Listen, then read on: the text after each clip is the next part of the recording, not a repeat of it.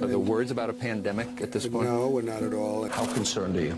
Well, we pretty much shut it down. You know, a lot of people think that goes away in April. We have contained this, I won't say airtight, but pretty close to airtight. It's going to be down to close to zero. It's going to disappear. It's like a miracle. It will disappear. They're going to have vaccines, I think, relatively soon. What can you say to Americans who are concerned that you're not taking this seriously enough? That's CNN, fake news. The president say, for example, he's going to continue with political rallies. Is this sending the right message? Going to a rally, there's no reason that you shouldn't go. It's really working out. The president stopped shaking hands.